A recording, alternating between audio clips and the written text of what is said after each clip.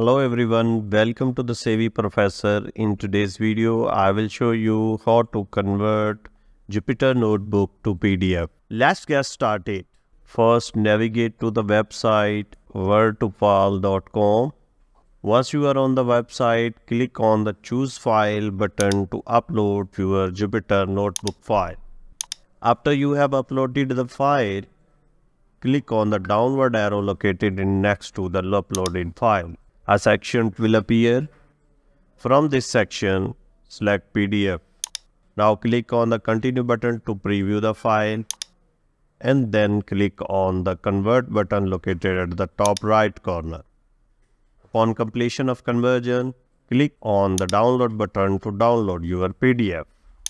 That concludes the video. Don't forget to hit the subscribe button and give us a like if you found this video insightful.